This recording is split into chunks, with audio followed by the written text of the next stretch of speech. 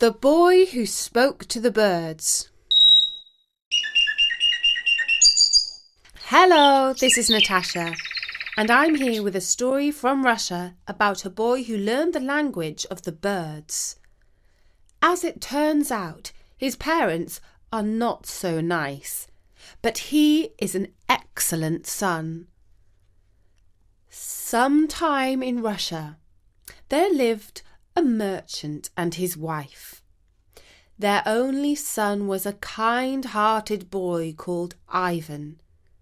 This boy loved to listen to the song of a nightingale, which the family kept as a pet, or some might say as a prisoner inside a gilded cage. What is the meaning of her song? He often wondered. It is so lovely, yet so sad. One day his father heard Ivan asking this question out loud, and he agreed. Yes, I too long to understand her beautiful music. I would give half my wealth to the one who could teach me the language of the birds. His father's words made a big impression on Ivan.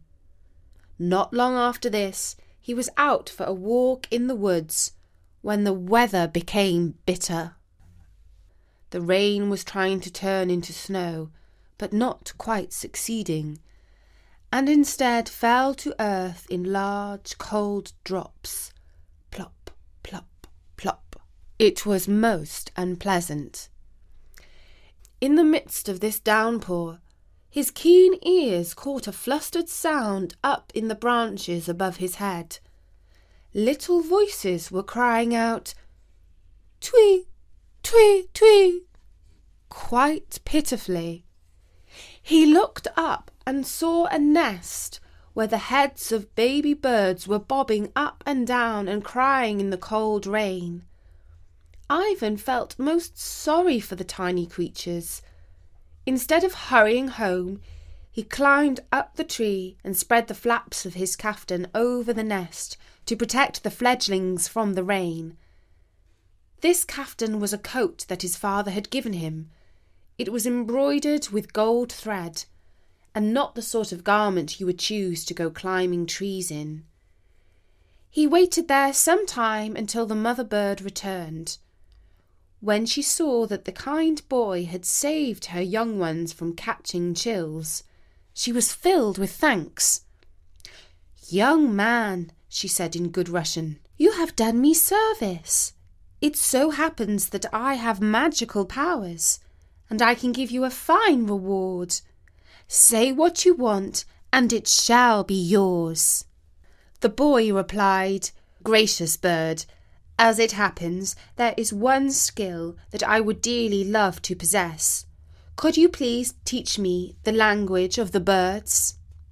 "Most certainly," replied the mother bird, and they arranged that he should visit her every day for a month and learn the words, the grammar, and the tunes of the birds.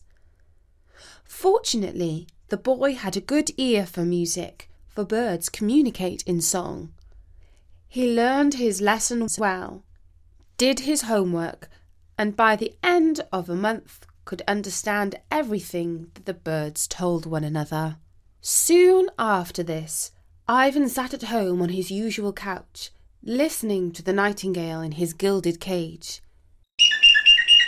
Now he understood the meaning of the beautiful bird's song and felt overwhelming sadness. His parents could not fail to notice his unhappy face, and his mother asked, "Dear Vanushka," that was the pet name she used for him, "why are fat tears rolling down your cheeks? Are you suffering from a love that is not returned?" "No, mother, I am still too young for love. I have learnt the language of the birds, and now I understand the meaning of our pet nightingale's song, and that is why I am so sad." His father was intrigued by this and said, "Well, Ivan, tell us the meaning of our beloved bird's song." When he was completely out and snoring loudly. His parents carried him down to the shore, and by the light of the moon they put him into a little boat and pushed him out to sea.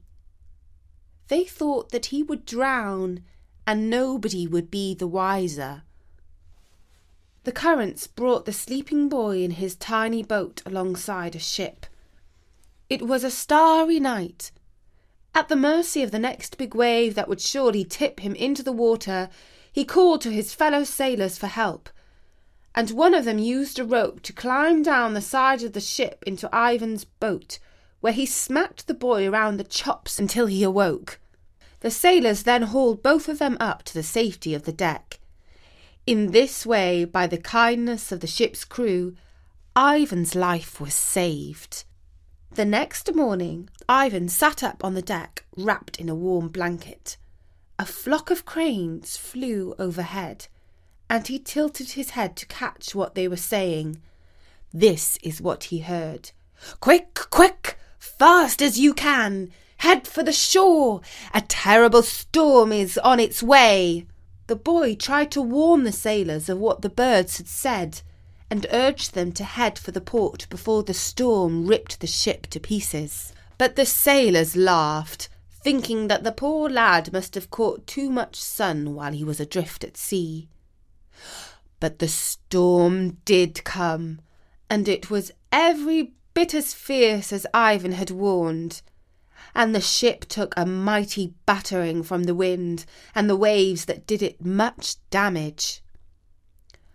A few days after the storm had passed, a flock of swans flew over the ship. Ivan heard what they were saying. "Over there is a ship full of pirates who plan to do much mischief." Ivan reported what he had heard to the captain, who this time took him seriously. He ordered the crew to turn and head for a safe harbour. The swift pirate ship began to chase them. They raced towards the port, and the boat carrying Ivan and the good sailors reached safety just in time. Now, it so happened they had arrived at a town ruled over by a king who was extremely troubled by 3 crows. These noisy and noxious birds sat on the windowsill of the king's bedroom and cawed day and night. Servants had tried to shoo them away with brooms, and soldiers had tried to shoot them down with arrows, but all to no avail. Now the king offered a reward, his daughter's hand in marriage, and half his kingdom to the one who could free him of this trouble. But he warned that any time-wasters risked losing their heads. Ivan heard about this problem from a little bird, and he understood that this was a golden opportunity. He made his way to the castle and offered his service in the matter of the 3 crows.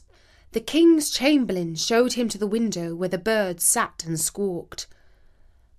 Ivan listened to what they were saying and told the chamberlain, "There are 3 crows, a father crow, a mother crow, and a son crow.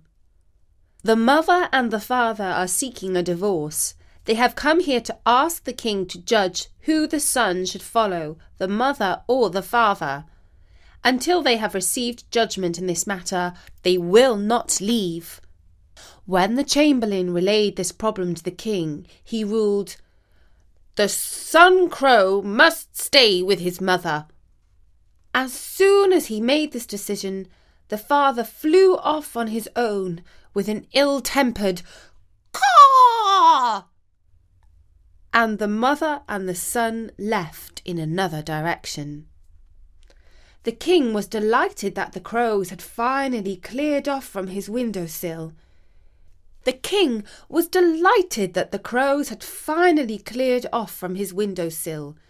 He gladly gave the hand in marriage of his youngest daughter to the boy who understood the secret language of birds.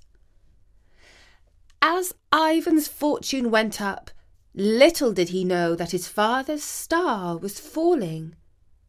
His wife had gone to a better world, and while he was grieving, he also lost his fortune when pirates attacked a boat carrying all his merchandise. The old man became a wandering beggar, dependent on the kindness and generosity of strangers. His travels brought him to the castle, where Prince Ivan was living happily with his princess. There the old man came before the young prince and begged for alms. His sight was failing him, and he did not recognize that His Majesty was none other than his own son. "Old man, what may I do for you?" asked Prince Ivan. "Be so kind as to let me stay here and work as one of your servants," said the old man. "For once I was rich, and now I have lost everything. My dear wife, my honest son, my fortune, and finally my pride." "Dear father," said Ivan, "you once doubted the song of a nightingale, but now you see that my translation was true." At first the old man was puzzled, and then stunned, and then frightened. He knelt before his son and begged for forgiveness. But wealth and good fortune had not changed Ivan. He was the same good-hearted boy that ever he was. He stepped down from his throne to embrace his father with the words, "Papa, I wish for nothing more than to love, comfort, and support you in your old age." And Prince Ivan was true to his word. And that is the traditional story from Russia of the boy who spoke to the birds, adapted by Bertie and read for Storynori.com by me, Natasha. You may like to know that we have loads of stories and myths from all over the world at Storynori, so drop by and listen to some soon. And if you follow us on the podcast, please leave us a nice comment in iTunes or any of the podcast apps. For now, from me, Natasha, bye-bye!